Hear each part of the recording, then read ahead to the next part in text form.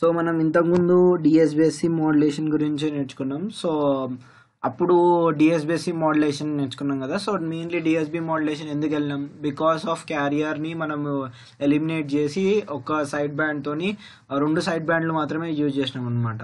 So దానివల్ల 50% of power అనేది produce అయింది, ఎందుకంటే 1/2 × 100 వేసినాం కాబట్టి.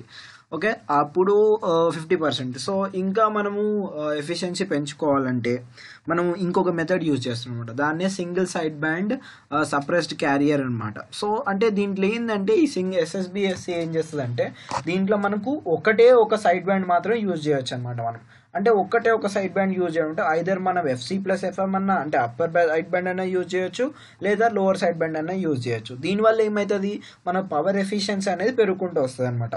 సో దీని మ్యాథమెటిక్ ఎక్స్ప్రెషన్ ఏంది, M(t) మనకు అందరికి తెలిసింది AM cos 2πFMt, AC cos 2πFCt. So okay, మనం దీంట్లో ఒకటే ఒక ఏంటిది అప్పర్ సైడ్ బ్యాండ్ అన్న యూజ్ చేస్తున్నాం, లేదా లోవర్ సైడ్ బ్యాండ్ అన్న యూజ్ చేస్తున్నాం. So okay, AM/AC/2 cos 2πFC+FM అన్న T అని ఉంటుంది, లేకపోతే FC-FM అన్న T అని ఉంటుంది. ఓకేనా, మీరు గుర్తుపెట్టుకోవాల్సింది ఏంటంటే దీంట్లో either upper side band are lower side band ఏదో ఒకటి. సో బ్యాండ్ విడ్త్ ఎట్లా 2FM/2 అనమాట. బై 2 ఎందుకు చేస్తున్నాం, మనము ఏదో ఒక బ్యాండ్ మాత్రమే యూజ్ చేస్తున్నాం. అదంటే మనము ఒక రెండింటి కలయిక ఒక బ్యాండ్ విడ్త్ ఎంత 2FM. సో మనం ఒకటి యూజ్ చేస్తున్నాం కూడా FM అనమాట. ఓకేనా, పవర్ క్యాలిక్యులేషన్స్ ఎట్లా మీకు సింపుల్గా చెప్పాలంటే రెండింటి యొక్క పవర్ క్యాలిక్యులేషన్స్ ఇంతకుముందు ఎట్లా చెప్పాను, డిఎస్బిఎస్సి పవర్ క్యాలిక్యులేషన్ ఎట్లుండే AM² AC²/8R + 8R అని ఉండే, అంటే ప్లస్ AM² AC²/8R. కానీ దీంట్లోకి వస్తే PUSB = PLSB. మనకు అక్కడ USB LSB వేరే వేరే ఉంటాయి, కానీ ఇక్కడ మనకి USB LSB ఒకటే అయిపోయింది. సో AM² AC²/8R అనమాట. దీనివల్ల అడ్వాంటేజ్ ఏంది, అసలు మనం SSB ఎందుకు వెళ్తున్నాం, దీనివల్ల ఏంటంటే బ్యాండ్ విడ్త్ స్పెక్ట్రమ్ యూసేజ్ అనేది చాలా తక్కువ ఉంటుంది అనమాట AM కంటే. ఓకేనా, transmission for more number of signals, అంటే ఎక్కువ నెంబర్ ఆఫ్ సిగ్నల్స్ని మనం పంపిస్తాం. పవర్ ఈజ్ సేవ్డ్, మోర్గా పవర్ అనేది సేవ్ అవుతూ ఉంటుంది అనమాట. High power signal can be transmitted, అంటే ఎక్కువ power signal can be transmitted. Less amount of noise is present, signal fading is likely to occur. Signal fading అంటే another type of signal ఒక దాంట్లో intersection కావడం అని సిగ్నల్ ఫేడింగ్ అంటాం. It's type of noise, అంటే నీకు ఒక డిసడ్వాంటేజ్ లాగా అనమాట సిగ్నల్ ఫేడింగ్ అనేది. ద జనరేషన్ ఆఫ్ డిసడ్వాంటేజ్ ఏంటంటే అంటే మాడ్యులేషన్ డిమాడ్యులేషన్ చాలా ఇది కాంప్లెక్స్ ప్రాసెస్. అంటే దీంట్లో ఎస్ఎస్బి ట్రాన్స్మిటర్లో క్వాలిటీగా రాదు, కానీ ఎఫిషియెంట్ కూడా ఉండదు. అంటే నీకు 100% వస్తుంది అంటే 100% రాదు, దాంట్లో ఏదో 95% అట్లా రావచ్చు అనమాట. ఓకే, దీంట్లో అప్లికేషన్స్ ఏంటంటే మోస్ట్లీ మనము ఈ లో బ్యాండ్ విడ్త్ యూజ్ చేస్తాం, ship to sure communication, point communication, radio, television, ఇవన్నీ యూజ్ చేస్తాం అనమాట. సో అందులో ఎస్ఎస్బిఎస్సికి ఒక మాడ్యులేటర్స్ ఏంది, ఫస్ట్ ఒక M(t) మనం ఇస్తున్నాం, ఇది C(t) అంటే క్యారియర్ ఫ్రీక్వెన్సీ, అదొక డిఎస్బిఎస్సి వేవ్ ఫామ్గా మనకి ఇస్తుంది. ఈ డిఎస్బిఎస్సి వేవ్ ఫామ్ ఒక బ్యాండ్ పాస్ ఫిల్టర్కి ఇస్తున్నాం, ఆ బ్యాండ్ పాస్ ఫిల్టర్ ఎస్ఎస్బిఎస్సికి ఇస్తుంది. మీకు ఎంత సింపుల్గా చెప్పాలంటే ఇక్కడ నుంచి ఈ 2 మల్టిప్లై అయ్యి డిఎస్బిఎస్సి వేవ్కి అవుతుంది. ఆ డిఎస్బిఎస్సి వేవ్ ఆ ఎస్ఎస్బిఎస్సి వేవ్ ఏం చేస్తుంది, అసలు ఎస్ఎస్బి అంటే ఏంటిది, మనకు ఒకటే బ్యాండ్ ఆఫ్ ఫ్రీక్వెన్సీ ఉంటుంది. బ్యాండ్ పాస్ ఫిల్టర్ ఏం చేస్తుంది, మనకి ఏ బ్యాండ్ అయితే కావాలో ఆ బ్యాండ్ ఫ్రీక్వెన్సీ మాత్రమే పంపిస్తుంది. అర్థమైందా. సో ఇక్కడ ఇప్పుడు వచ్చే అవుట్పుట్ ఏముంటుంది, మనకి ఏ బ్యాండ్ ఫ్రీక్వెన్సీ కావాలో ఆ బ్యాండ్ ఫ్రీక్వెన్సీ మాత్రమే పంపిస్తుంది. అది ఫ్రీక్వెన్సీ డిస్క్రిమినేషన్ మెథడ్. ఈ మెథడ్ రావడానికి ఎక్కువ ఛాన్సెస్ ఉన్నది ఎగ్జామ్లో. ఓకేనా, సో దీంట్లో మనకు ఇక్కడ AM cos 2πFMt ఇక్కడ ఒక మెసేజ్ సిగ్నల్ ఇస్తున్నాం. ఆ మెసేజ్ సిగ్నల్ ఒక 90 degrees ఫేజ్ షిఫ్ట్కి ఇంకో ప్రోడక్ట్ మాడ్యులేటర్కి ఇస్తున్నాం.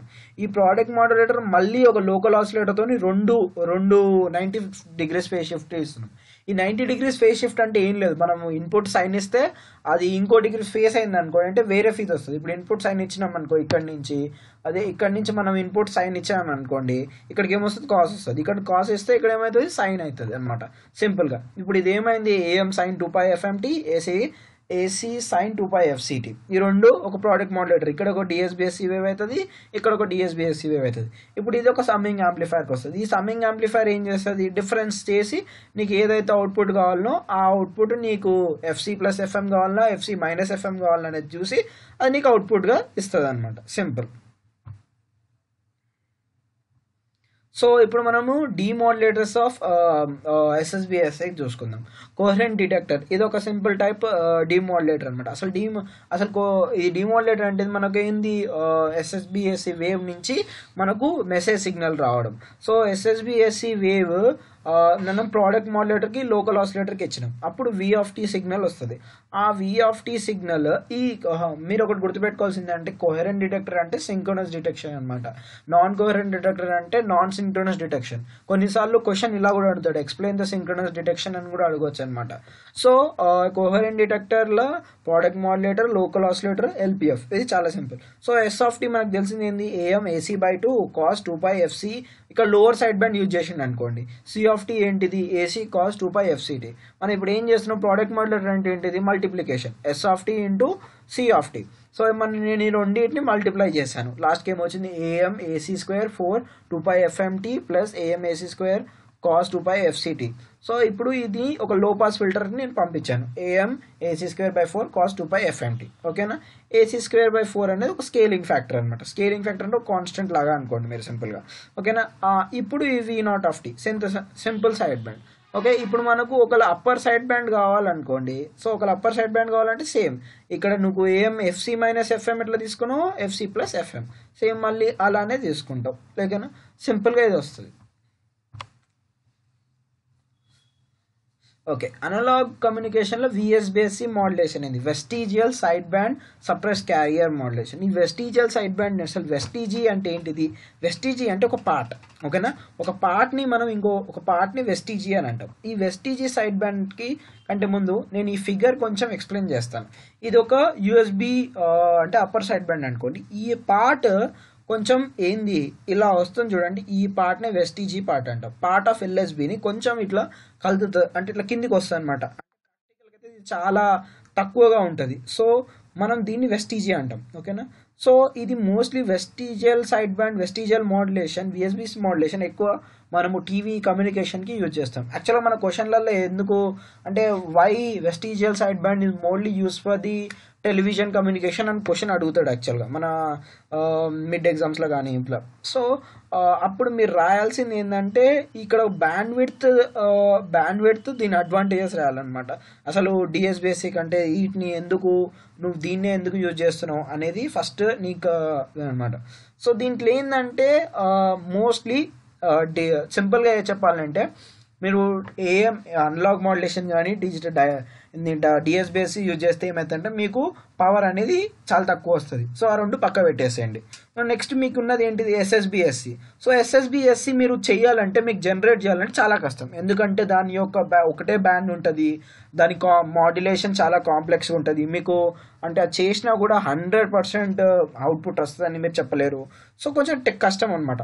అదే మీరు VSBSC టెక్నిక్ వెళ్ళారు అనుకోండి, కొంచెం అంటే FE కూడా ఉంటుంది, అంటే లోవర్ సైడ్ బ్యాండ్ ఉంటుంది, కొంచెం అప్పర్ సైడ్ బ్యాండ్ కూడా ఉంటుంది.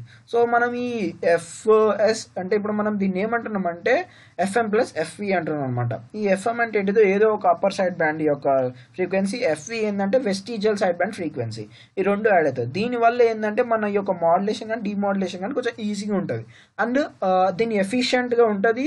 ఇది band width reduction of AM20 ఈ డిజైన్ ఈజీ ఉంటుంది. సో ఈ యొక్క ప్రాసెస్ వల్ల మనము మోస్ట్లీ ఈ టీవీ దాంట్లో యూజ్ చేయడానికి ఈజీగా ఉంటుంది అనమాట ఈ కంపేర్. అదే ఇప్పుడు మనం టీవీలు SSB మాడ్యులేషన్తో కూడా పంపించవచ్చు, కానీ ఒకవేళ SSB మాడ్యులేషన్తో పంపించినామనుకోండి అది చాలా కాంప్లెక్స్ అయిపోతుంది. అది అంటే చాలా ఖర్చు, అదంతా పెద్ద వేరే రకం అయిపోతుంది, మళ్ళీ కాంప్లెక్స్ పద్ధతి. సో అందుకోసమని వెస్టిజియల్ సైడ్ బ్యాండ్ ఒక ఈజియెస్ట్ మెథడ్ అనమాట మనకు. సో బ్యాండ్ విడ్త్ మోర్ కొంచెం SSB కంటే బ్యాండ్ విడ్త్ మోర్, ఇంకా డిమోడ్యులేషన్ కొంచెం ఈజీ ఉంటుంది. అప్లికేషన్స్ ఏంటంటే మనకు టీవీ జనరేషన్ కానీ ఇవన్నీ. జనరేషన్ ఆఫ్ VSBSC ఏంది, ప్రోడక్ట్ మాడ్యులేటర్ నుంచి తీసుకొని సైడ్ బ్యాండ్ షేపింగ్ ఫిల్టర్, ఇది ఒక్కటి గుర్తుపెట్టుకోండి. సైడ్ బ్యాండ్ షేపింగ్ ఫిల్టర్ మాత్రం యూజ్ చేస్తాం, ఇది ఒకటి గుర్తుపెట్టుకుంటే చాలు. ఇది M(FC - F) ఇదేమంతా మీరు అంతా గుర్తుపెట్టుకోవాల్సింది, జస్ట్ లాస్ట్ ఈక్వేషన్ గుర్తుపెట్టుకోండి.